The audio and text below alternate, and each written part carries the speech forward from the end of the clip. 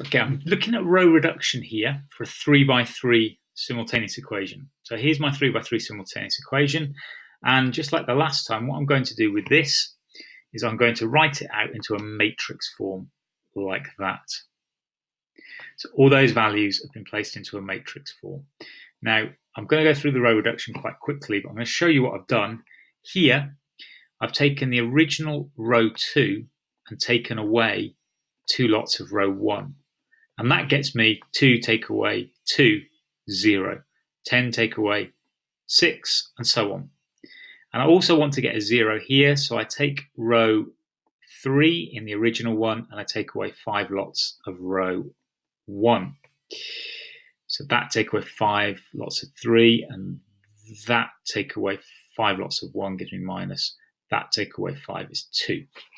Now on my next pass through, I would like to get one of these two to be 0. So if I do this one, take away 4 lots of this, that's going to get me that as 0.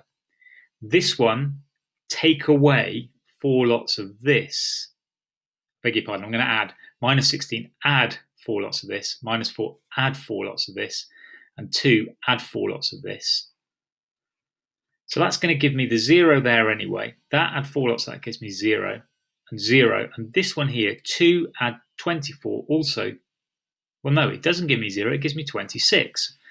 So this is a problem because what I'm effectively saying is that no x's plus no y's plus no z's are 26. Let's just write that out. That doesn't make any sense whatsoever.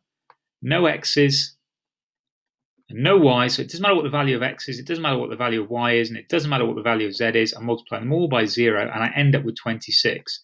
That statement is wrong. Now, I haven't done any bad maths in this. What it actually tells me is that there are no solutions.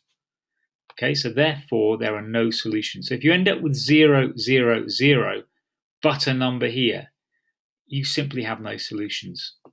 Now, if you watch the previous video, you will see that I did this on a calculator as well. So let's get my graphic display calculator out. And I've already pre-entered these. Remember how you get to these? We go to the menu, we go to equation, and we execute. Let's exit out of there. And I go to 3 unknowns, simultaneous equations, 3 unknowns. I enter all those. They're exactly the same as this box here. And I solve, and the calculator says no solutions. So the important thing here is basically when I end up with this line as 0, 0, 0, but a number in here, then it indicates that I have no solutions to my set of equations.